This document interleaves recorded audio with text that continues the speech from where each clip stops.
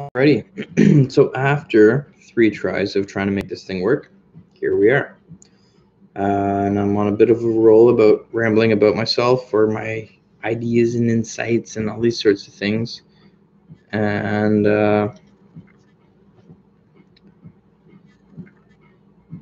kind of running out of steam at this point. It's almost 1 a.m. in the morning. I've got these double bags under my eyes, but yeah, I went through this interesting sort of conversation last night with someone who means a lot to me. And well, over the span of 3 hours, I'm not going to do 3 hours. I don't have the stamina for that right now. I'm down in my last couple of giblets of water here. So it was interesting because for the first time in my life, I had taken the time and patience to just think through, well, the timeline of my life. And people have on numerous occasions told me that I should write a book about my life. And I'm like, the hell, man? Like, at the time I was like 26 years old the first time someone said this to me, maybe 24 years old even. I was like, really? That's it? Well, now I'm 32. And frankly put, I'm still baffled by this. Like, through my research and my particular projects in the classical martial arts, I deal with people that they didn't start putting brush to paper until they were like 50, 60, 70. I'm only 32. Like, I've got no reason to think for a second I've got anything going for me in that regard. And yeah, a few people throughout the years have basically been like, no, you should write a book about yourself. Sounds egocentric to me, and I'm pretty full of myself, so that's something. Yeah, so I kind of went through this self-reflection last night where I started in my excuse me, I started in like my senior elementary days and just went step by step through everything in my life up until now. And it was that took it like an hour and a half. And then I was like, all right, well, if we were to span back to that little narrative, let's start going backwards in time then. And I still had 18 years to fill in there. So it's pretty much just nuts. Like, so as someone on the autism spectrum, the education system really failed me. And this was back around, I don't know how early this goes into.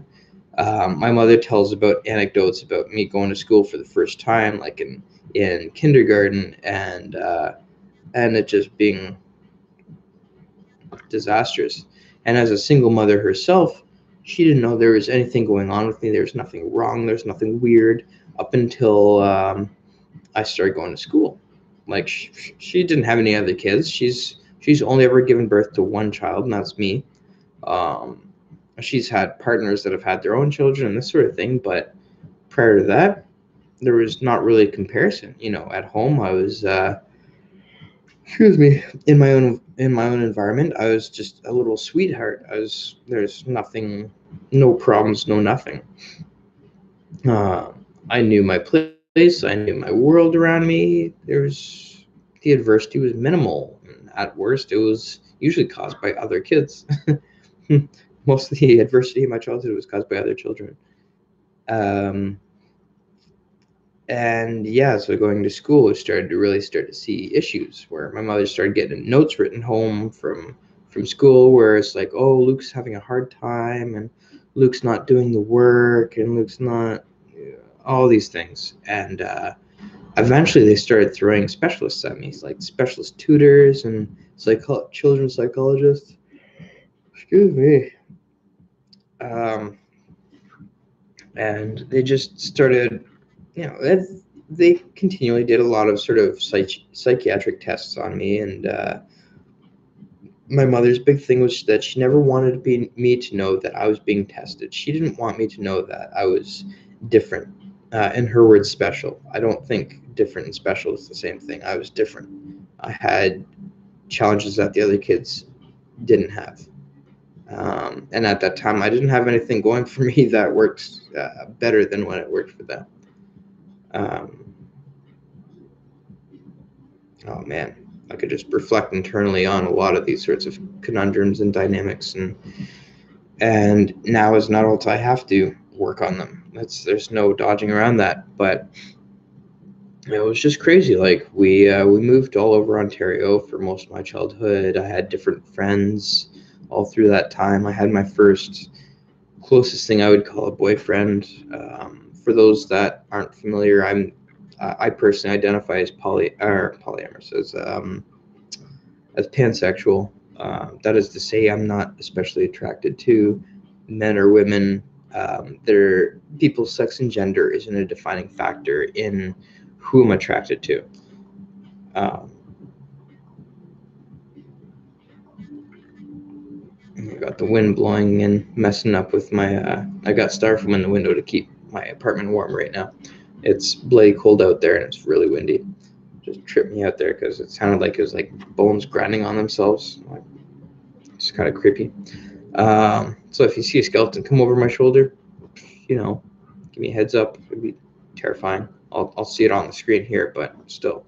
But yeah, I really struggled without having any perception that there was something wrong with me. As what they call in early autism studies a lack of theory, an absence of theory, and that is to say self-theory. So the individual ends up being very much absorbed with themselves, but no perception of other people. I've learned this over the years, but back then, yeah, had no grasp as to other people's ideas. I'd say something and I'd be confused that they didn't agree with me. Like, really? But this is normal. This is my normal. So that's really interesting in its own right. And yeah, so eventually what was happening was I was living on a horse farm at the time, and animals made a lot of sense to me. They didn't always make a lot of sense to me, but they made a lot of sense to me. More than people, that's for sure. And I personally had an affinity for trees. Even to this day, I jokingly say that I like trees more than I like people. And the animals, in my opinion, are people. I like trees more than I like other life forms, than mammals or amphibians or any of that sort of thing. And yeah, I sort of struggled with a lot of that sort of stuff, but I didn't realize I was struggling with it. I was just annoyed by other people. So yeah, again, I didn't realize I was struggling, which is just interesting. It's very interesting. I just had a flashback of a whole nother series of conundrums. And yeah, so my mother ran a horse boarding farm down in Ballantrae, Ontario, Canada. And from what I can tell, she was doing great for herself. Like, we had food on the table. She had boarders out the zoo. She taught lessons. Like, she worked for herself. As long as I could remember, she worked for herself. She has had other jobs that I can recall, but ultimately, working for herself was her thing.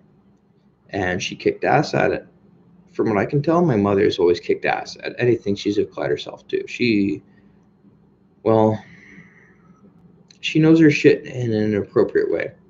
I know I'm not supposed to swear on these live streams. I regret that. So yeah, she was frankly a brilliant person. She still is. She's changed, but in her own way, she's still a very brilliant person.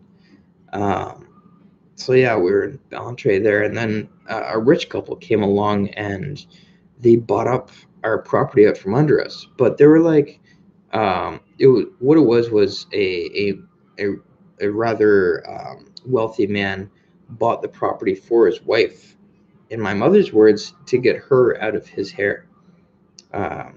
So there's already an unhealthy dynamic going on there somewhere. And so initially we got to keep the property. We got to keep living there. It was just new property management, basically. And and eventually they were like, whew, stupid melatonin's kicking in. They were like, okay, well, we want the farm. And my mother's response was like, okay, I don't need to sell you the farm. You can have you can have the business. I mean, you can have my client base. You can have my this and that. I'll even work for you. Like, my mother wasn't a very, in her position at that point, she wasn't going to be like, oh, well, you can buy my business from me.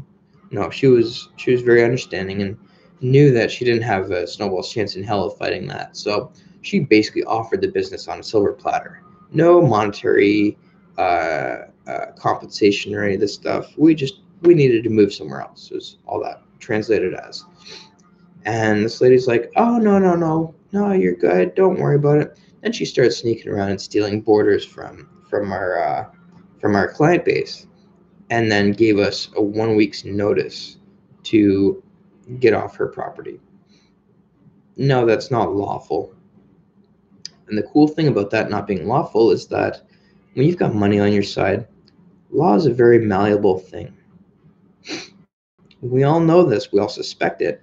Sometimes we see people with a lot of money still fail because sometimes you just corner them properly, and that's that.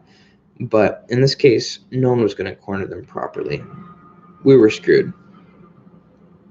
So my mother spent her life savings on a plot of land up north in Bancroft, Ontario, the mineral capital of Canada, and and we moved up there into a 12 by 16-foot cabin without electricity.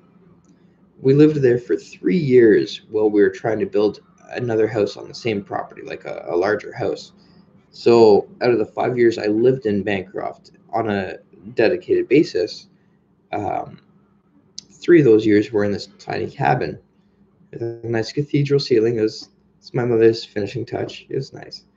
And then the last 2 years was actually in this unfinished house, which to this date is not quite finished, although it's come a long way. Uh, and Now it's very sweet. It's a very nice house, like damn nice. It's damn nice. Uh, so yeah, that was around 1999 that we moved out to Bancroft, and I was there until about 2004ish. Um, Now, high school for me was, I didn't care. I didn't give a hoot at all. I wanted to play Pokemon, wanted to play Yu-Gi-Oh cards, Magic the Gathering. I wanted to distract myself from that stuff. I wanted to sketch the whole time. Around this time, I started to explore witchcraft, and I was very intensively dedicated to martial arts. There was one summer where I was grounded for the summer. I can't even remember why I was grounded, but I was grounded for the summer. And so my days throughout that entire summer, that 2 months of summer break between schools, consisted of cutting wood and practicing karate. I had 8 hours a day where I practiced karate. I only had a few kata, a few sort of forms to actually practice, blocking form, boom, that sort of stuff. Now it's like I don't have enough time in a single day to practice what I should be practicing. Back then, I only had so much. If I were to talk to me back then, I would hate myself, simply put. Um, but yeah, so that was around 1999 up to about 2004.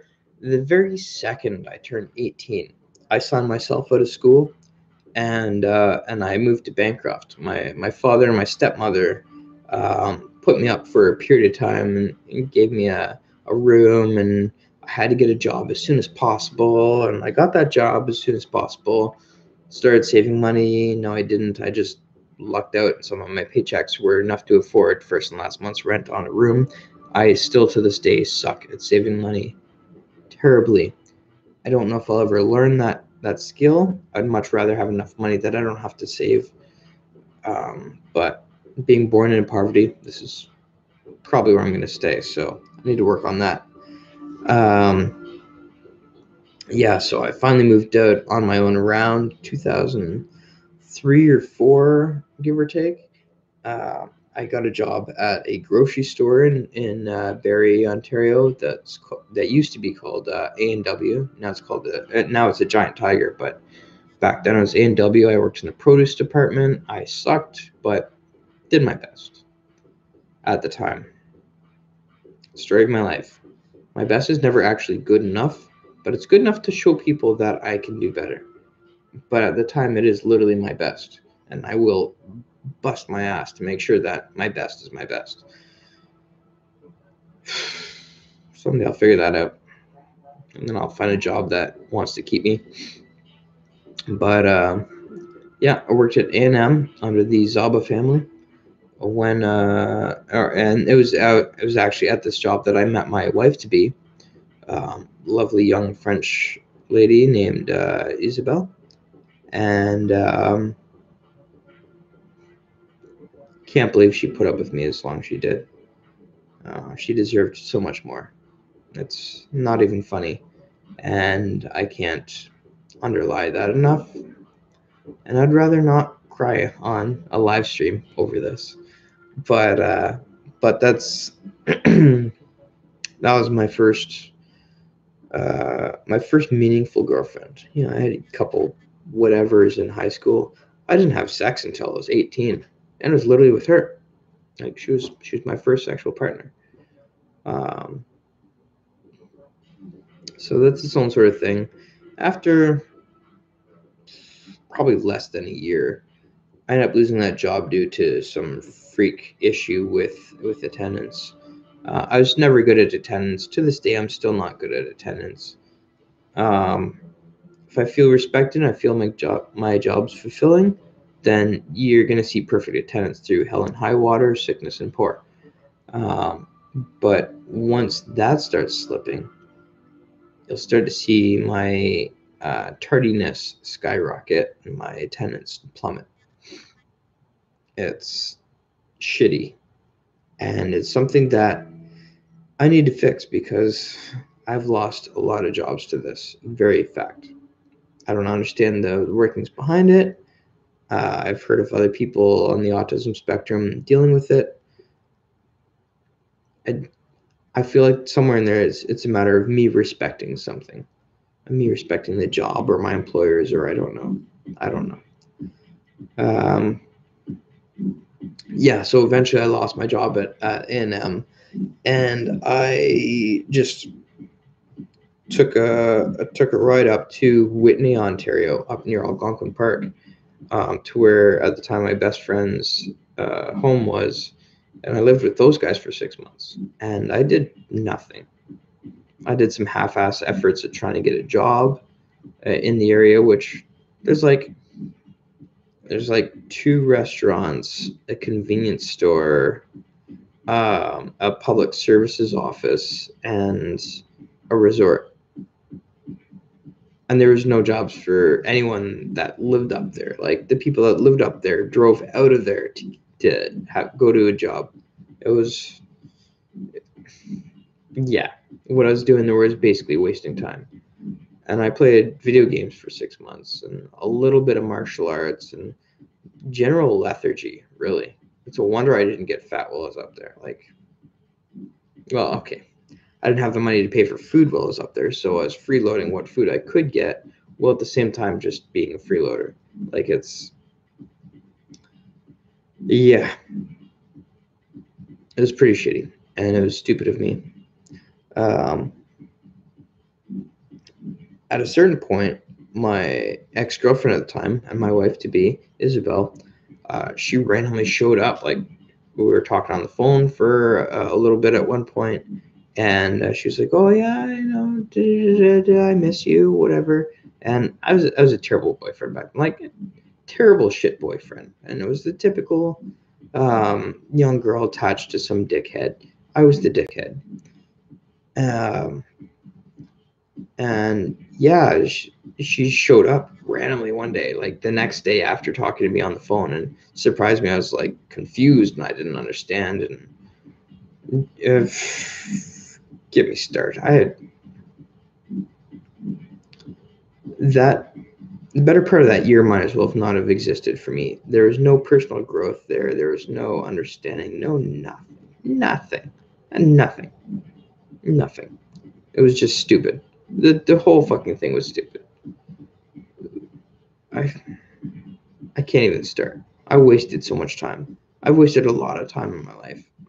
Um, so she presented at one point that she wants to hitchhike with me up to like Halifax. Um, I personally think that's so cool now. Back then, I was like, wow, what a chore. Like, I'm sitting here being a deadbeat, lethargic, whatever, up in Whitney of all places. Like, but I'm sure some of the native reserves in Canada, I'm pretty sure have a similar atmosphere to what I experienced in Whitney. Like, just nothing for anyone. It's just nothing. Lethargy is the biggest curse there, and boredom. So, in any case, I ended up taking the bait. I ended up going on this awesome hitchhiking trip out to Halifax, and I got to see my grandfather out in Waterbridge, out in around Halifax or New Brunswick, and got to meet some of Isabel's family in New Brunswick, and like we went out to PEI, which was just so lovely. For me, I could cry over this. For me to do what I did then now, oh my god, what I would appreciate now. Now I'm crying on a fucking live stream. But back then I was so narrow-minded, so closed off. I didn't understand the world around me at all. I didn't appreciate anything, and it was such an incredible trip. I would kill to do again. Just murder. But now I've got debt, and I've got chores, and I've got bills, and I've got, whatever. So tied down. I'd just kill it. Just give me 6 months to hitchhike back out to Halifax and just have a great time. And good luck with that, right? I mean, in that trip, we literally walked most of the way to Aurelia. That would have been a 2-day walk. We covered a lot of ground there. Back then, Google Maps was not as efficient as it is now. We could have planned this wonderfully, but yeah, we could have got it to Aurelia, and we did get up to Aurelia, and we detoured up to Bancroft, visited my mother, left some stuff there because we found out we carried too much shit, uh, and just it was such an incredible trip, and I'm oblivious to it. I don't remember any of it. Like, just terrible, terrible. I mean, I've got anecdotes throughout the trip, but I don't remember most of it. It wasn't memorable for who I was back then, and that's dumb. We came back, and I was like, okay, well, I can't stay at, my girlfriend's parents forever. I can't go back up to Whitney because, holy God, I don't think anyone that cared about me would let me go back up to Whitney. It was not good for me there. And it's pretty incredible. So I ended up getting a job at Zares. Oh, that's right. The girlfriend and I broke up at the time, and I went back to my father's place for like a week, and I managed to get a job at Zares on the night shift, which is up until very recently, that was one of the hardest jobs I've ever done. Like, the guys on the night shift at Zares at the Big Bay Point location in Barrie, Ontario, they hustle, and they hustle for 10 hours solid. Like, those guys are badass. If any of that crew that I worked with back then are still there, holy shit, badass. Um, they're intense. And we kicked ass. It was one of the few jobs I could keep up on. It was one of the few jobs that, I could consistently be better than someone else, because we had this one old guy, Flappy, that he was just not there. he was older, and he just puttered along, and probably wasn't going to lose his job for being slow. So that was pretty cool. So for literally a year to the day, I worked on this night shift at Zares in Barrie, and during that time, my mother actually won the lottery. Her take home was it was like a workplace lottery through her boyfriend at the time, now husband through common law. Their take home was $1.3 million, which sounds fucking luxurious, right? Well, now they've been on a tight allowance for the past 20 years, 15 years. So no, it's not as luxurious as it sounds. Basically, you just made too much money to keep a job. One of the things that people don't understand is that when you win the lottery in Canada, no, you don't get taxed for the lottery, but it does push up your tax bracket. Isn't that fun? It is still an income. So in any case, through that, I got the opportunity to go to school. My mother offered me offered all the kids, myself and my two step siblings, offered them the opportunity to go to school, like just tuition covered, whatever. So I looked at a lot of things. I looked at like metallurgy. I wanted to make swords. I was always really engaged with martial arts. I wanted to make swords. I wanted to do this and that, this and that. I ended up at the end of the day moving to Toronto to go to school at a martial arts school called Kageyama Dojo. That translates, for people that don't know, as the School of Shadow Mountain School, Kageyama Dojo. If we want to translate dojo as school, that could be a dissertation on its own right as to what dojo translates as and how it got there. But yeah, so it was ultimately literally a year, and I think like a year and a day from working at Zares on the night shift.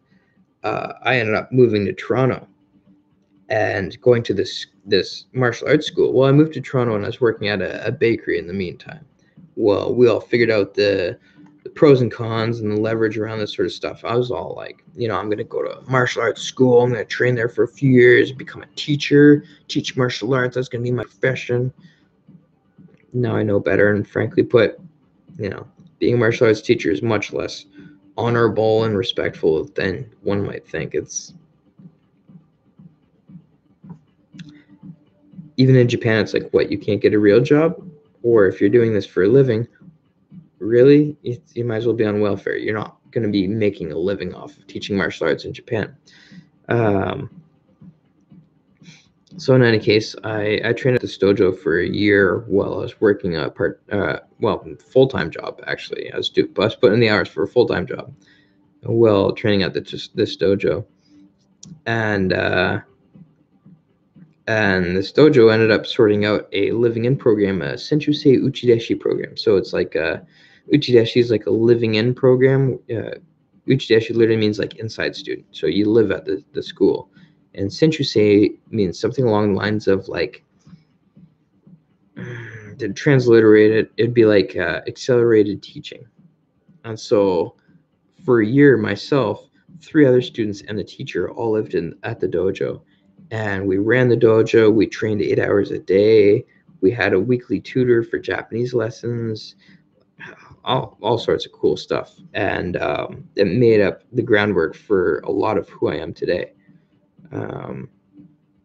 Now, it was also during this time that I met my personal inspiration, Kasem Zugari, Dr. Kasem Zugari, 1 week before he became a doctorate, and defended his dissertation for his PhD.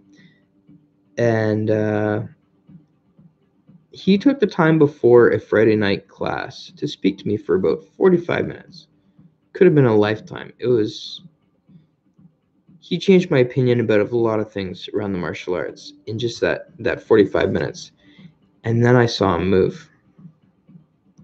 I'll tell you, at that time, it was been about what, uh, 16 years or so that I've been involved or engaged in the martial arts. It was my primary passion. It was the thing I watched for, the thing I was really interested in. Um, no matter how undercultured I was, that was the thing that filled my brain was martial arts. And I came across a number of teachers and masters and these sorts of people, all self-professed, of course.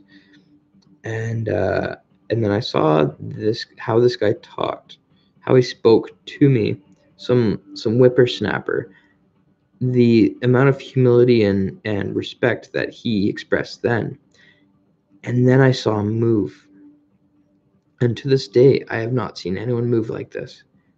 The people he looks up to, they move in a different way. It's in the same line. He'll eventually move like they do, but the way he moved was clear, crisp, and concise. It was expressive in its own right. I understood what I was seeing while at the same time being blown away at its precision and its meaningfulness, and its quality of movement.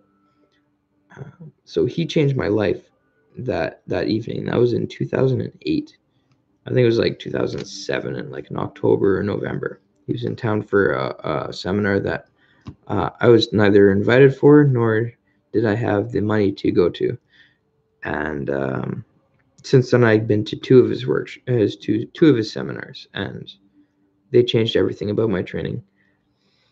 Now I follow him everywhere, and every time I see him, every time I hear him talk, it changes everything for me. It in the better. But in any case, that was near the end of my living in program. At the end of that living in program down in Toronto, training 8 hours a day, we were to go to Japan, and we did. That was August 2008. We went to Japan. Me, the three other students, and the teacher all went to Japan, and that was something I had wanted to do for about 16 years. At this point, I'm like, what, 22, 23? I can't remember.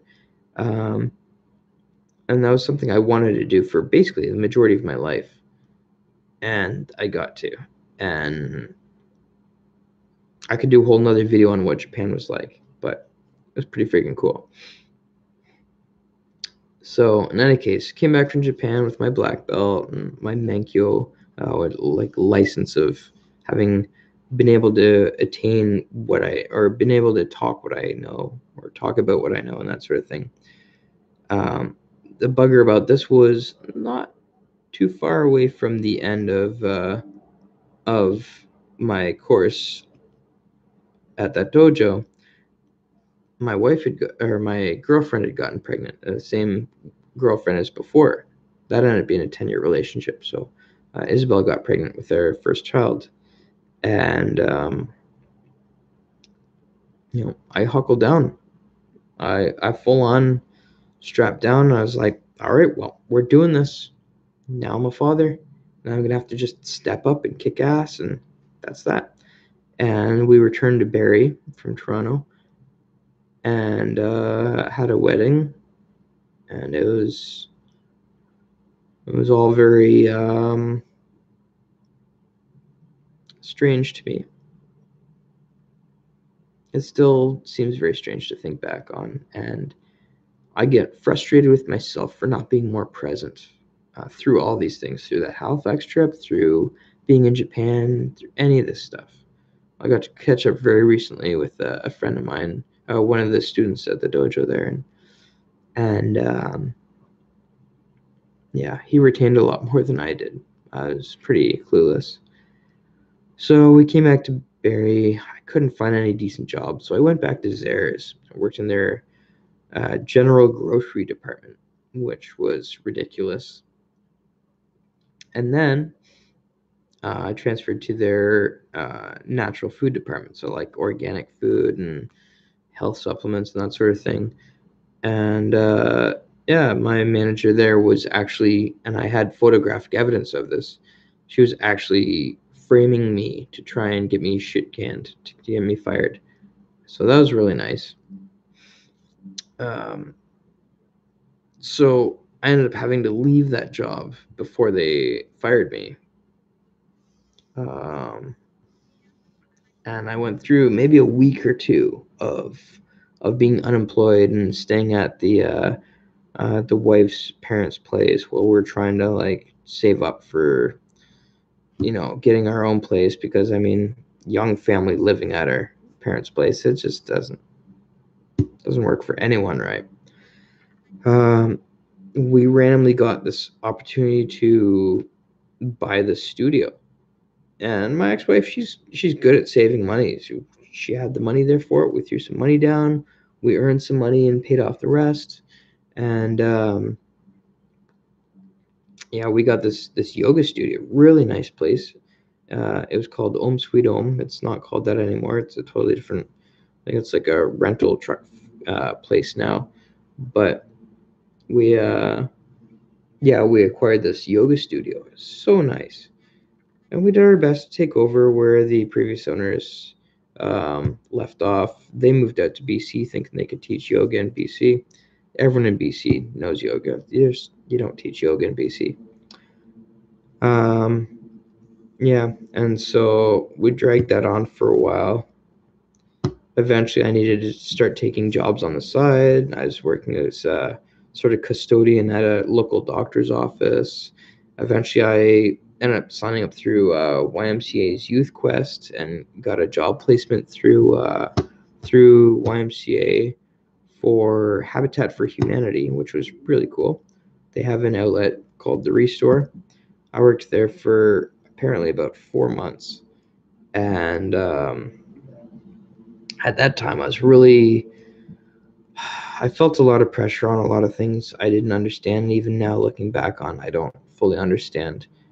But this was 2010, and I ended up facing my first nervous breakdown, which is crazy. Like, I mean, I had nothing going for me, but somewhere in there, like, I fell out of love with Isabel. I don't think, in retrospect, I don't think I was ever actually in love at that point. Not till later, but something in there was too much for me, and I wasn't well, and I was struggling with something I wasn't aware of. What I started calling the early life crisis, and that was really challenging because I didn't understand what I was struggling with, and I ended up dumping her and throwing her out, and just it was really traumatic for everyone. She was like basically bedridden in depression. Oh, right. There was a point there where she had also gotten pregnant for the second time, and she was back and forth on whether or not we were going to go through with that or not, or for it or against it. And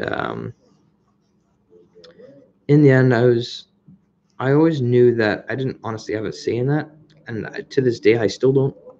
I've got a son out there because of this, and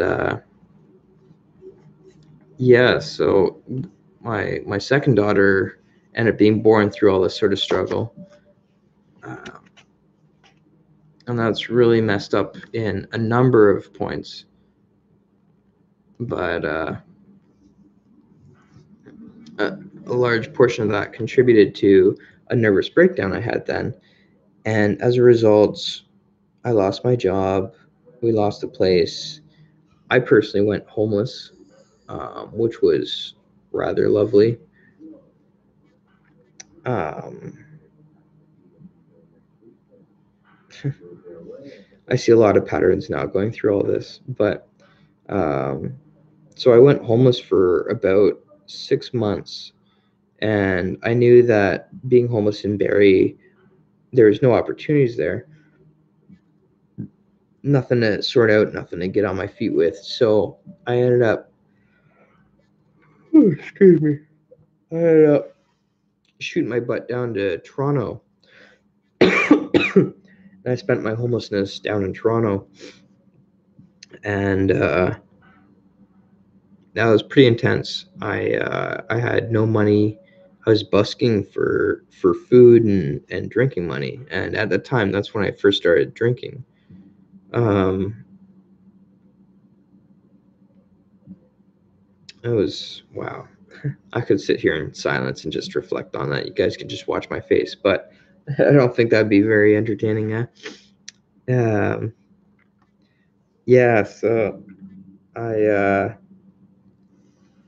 I was almost for that period of time. I met um, someone who became an important friend of mine. I'm not really sure how I got that effect on her, but um, we kind of think of each other as siblings. Or, she's my sister from another mother kind of thing. I don't know. Um, Basically, I got siblings owned or brothers owned in regards to that one. Newly single for the first time in my life. Went from single to a 10-year relationship to single. Yeah, I was trying to find a distraction there. Um, Sorry, my nose is dry.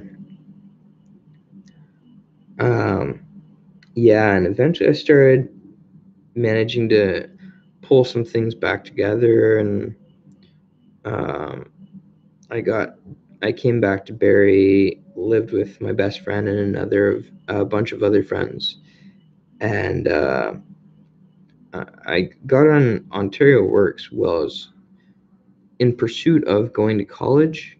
I ended up um, getting on Ontario Works, so welfare basically, for so that I could go through my high school education, and I was nailing the crap out of that. Like I basically went from hey homeless, you know, spit idiot to full time academic. And in the time that I was doing my high school education, well on Ontario Works, I was taking on an average of 2 university credits online at the same time. Just jumped on it. Just like my brain was my biggest investment for that time. So that was a really interesting twist of character. So much so that eventually my wife, she was still my wife at the time. We had never gone through the separation papers at that point. My wife at the time uh, ended up taking me back just a couple doors down from where I was staying, and I jumped right into college. Really sorted out a lot of stuff. That whole thing, that whole turnaround, that whole quickening and maturity that came through all that, I don't know. I guess made me lovable again. I guess she took me back, and what I felt for her then was the first time in my life that I was in love. I didn't just feel love for someone, but I was actually in love. And that was about 2012. I was in college. Uh, I was in love. I don't, to this day, I don't know where she was. I still suck at being able to gauge whether or not people are interested in me. But yeah, it was, um, it was lovely. I lived with my 2 girls, my kids. I lived with, my wife. Um, this was also the time we started exploring the kink community, and we opened our relationship initially as an open relationship, kind of, sort of, and we went polyamorous. It was actually my volition because of someone else that I wanted her to be open to exploring a relationship with someone else. I don't know what got in my head with that. It was completely my own thought. Before I ever came across the word of polyamory, before I had ever even heard of open relationships, that's where that rolled. And I encouraged her to pursue a particular individual that became a mutual friend of mine. And I thought he was super cool, and he was literally someone that she was into before she had met me. And a week or two before she had met me, she actually went to come out to him to say that she was interested in him. And he's like, "Oh yeah, man, I'm moving out to BC with my girlfriend." And so her heart was broken by the time she met me, which is crazy messed up. I was literally a rebound. My marriage was based off of a rebound. That's pretty weird, huh? But nothing in my life is standard. So eventually, through a whole series of stuff, frankly, at this point, I have trouble even remembering the details around 2012 or 13. Our relationship fell apart again, and I was thrown out of the house. So if anyone who has doubts that I have any sense as to what it's like to be thrown out of my own house, I've been there. It's shitty. It sucks. I know what it's like. It's shitty and it sucks. And I found myself for the second time in my life homeless. Strangely, in that summer, and it lined up almost perfectly with summer, I managed to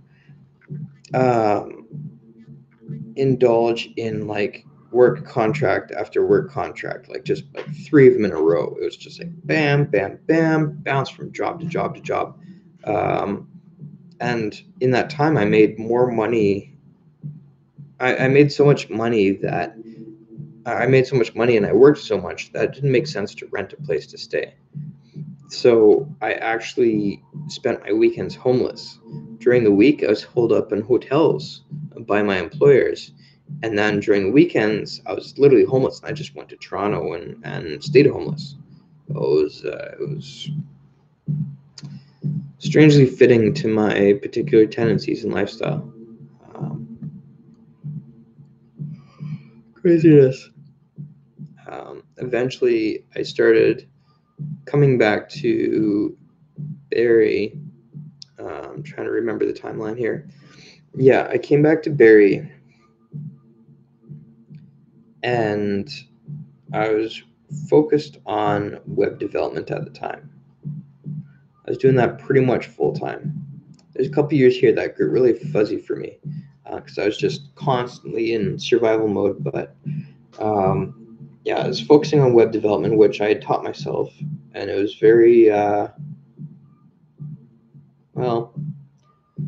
It was its own creature, that's for sure. I survived off of it barely, and lived at a place down on Bristow Court in Barrie, with some people that I really shouldn't have spent the time around, but I did. And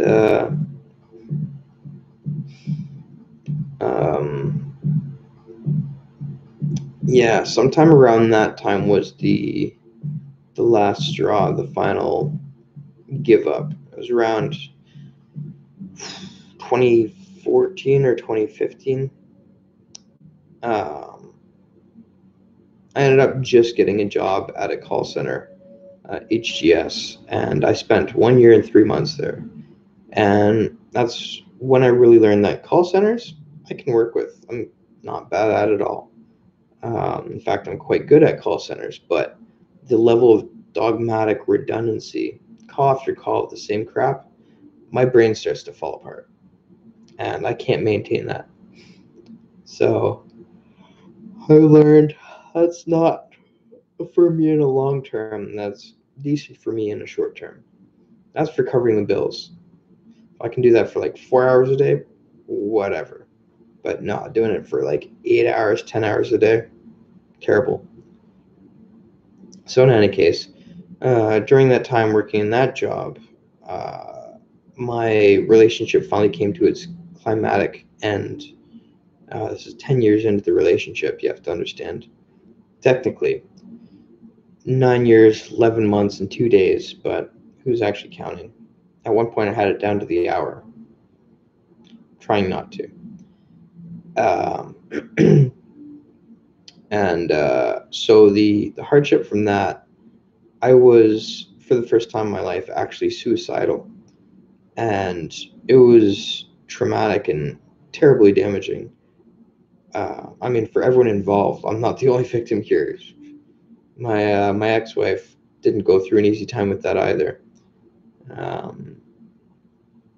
I do know that she had more experiences in sexual partners in that time that I was suicidal than I did. She did what she had to take care of herself, and as a young, attractive, single woman, she had a hell of a lot more opportunity than I did. That's for sure. Um, Guys have to be on the hunt. They have to fight for it. Girls, they just have to be pretty, and they can literally get what they want. Um, the ones that don't usually struggle with self-esteem issues, which are reasonable. I mean, this culture is seemingly designed to inflict self-esteem issues on us. But at the end of the day, that's basically the equation there, among a couple others. But that's one of the main ones. Not trying to make it sound easier or harder for either party. That's neither here nor there. But I digress. Um, so the only thing that actually held my brain together in that time was the ambition and drive um, to learn Japanese rope bondage. Like, I dedicated a lot to that, hell of a lot. And to this day now, I teach it. Like, I mean, over there we've got a crap ton of rope hanging off the wall and a giant friggin' rig in my living room with a bunch of padded mats for the sake of comfort. Like, it's what I do. it's it's an unorthodox occupation. There's maybe about 15 studios in the world that do this. I happen to be one of them, and I'm the only one in Northern Ontario or Central Ontario that does it. The only other one in Ontario is in Southern Ontario. You'd think business would be good. There's an irony there, but